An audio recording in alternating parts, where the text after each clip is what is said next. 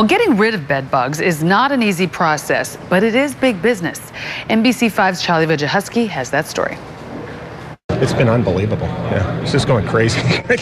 Like bed bugs are everywhere. The bed bug business is booming for Bruce Clausen's Heat Assault Company. It makes equipment designed to heat entire buildings to kill the bugs living inside. We've done 17-story buildings a floor a day and knocking the bed bugs down to zero. You may not hear as much about bed bug infestations as you did a year ago, but at the BedBug University North American Summit, the business of beating them is growing by leaps and bounds.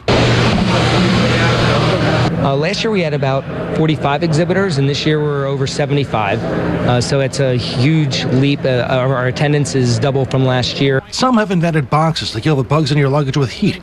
Others have invented trailers to do the same thing with your furniture. We load your furniture in, and we run a heat cycle on it to kill bed bugs with heat, no chemicals. Others do the dirty work of finding and killing the bugs in homes and commercial buildings. The problem in Chicago is pretty severe. On a canine inspection basis, which is a preventative maintenance program for bed bugs, we do every quarter 4,000 units. We have the dogs locate the scent, and this is a passive alert. Shelley Bino moved to Detective Bedbug after her career in property management. With the property management industry, we were seeing rise in bed bug cases within facilities, so therefore this was a niche that I wanted to get into. Now a North Shore congressman is introducing legislation that could bring federal money to the fight against bed bugs and those who are waging it. We talk about jobs in the economy. A number of the entrepreneurs next door are going to be instrumental, I believe, in trying to get us out of the mess that we're in right now. And joining me now is entomologist Allie Taisey with the BedBug Central and Cooper Pest Solutions. So why is there such an increase in bed bugs right now? There are a number of reasons. Increased travel has been blamed, changes in pest control practices, but one of the things that we're trying to tackle this with is the fact that people are aware of the problem, but they don't know the facts. That is true. So how do you avoid getting them in the first place? The most important thing to do is educate yourself. You want to know the behavior of this pest and the signs to look for, because that's the first step in prevention. Okay, what signs to look for? So we're looking for the bugs themselves. You want to know what they look like, and the little spots that they leave behind on the corners of mattresses, box springs, behind headboards, anywhere around where people sleep. And we do have great resources available at bedbugcentral.com. There's BedBugs 101. You can see pictures, and there's also a number of great university-based fact sheets available. Okay, and they are. You always hear about them with traveling, but are they having them in their own personal homes as well?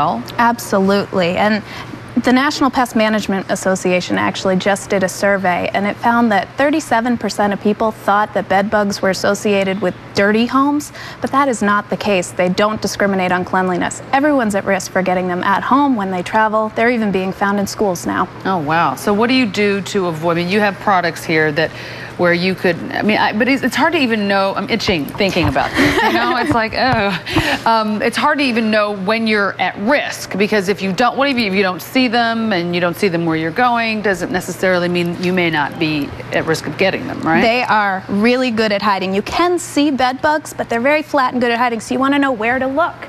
And there are a number of products that can help protect while you inspect. So we've got some travel products so you can take precautions while you're in your hotel room, some things for bedding so that you can see the signs before they actually infest. Basically? Exactly, mattress and also your encasement. Makes the bed bugs easy to spot. And then some things that will detect them early on and confirm your suspicions. It'll catch them when they're trying to get to the bed. And what about, should you look for bites on yourself? Is that something that, or once you get to that point, you got problems? No, people's reaction varies widely. Some people react, some people don't. So bites might indicate that you might have a bed bug infestation, and if that happens, call a pest management professional, because they're the ones who know how to look for this really tricky pest. Now, I know that there's a lot of, this has been a growing industry, really, but are there scam artists out there that people should watch for? Because anytime there's a fear or there's a concern, I mean, is there any sort of issue with that?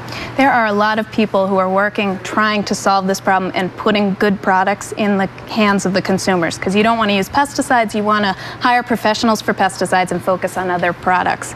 Now, in order to evaluate whether it's a gimmick or not, it's important to educate educate yourself on the behavior of this bug and say, you know, would this work on a bed bug? Does this make sense? And again, bedbugcentral.com has great resources. We've also got BedBug TV, where another entomologist reviews some of the products as they come out.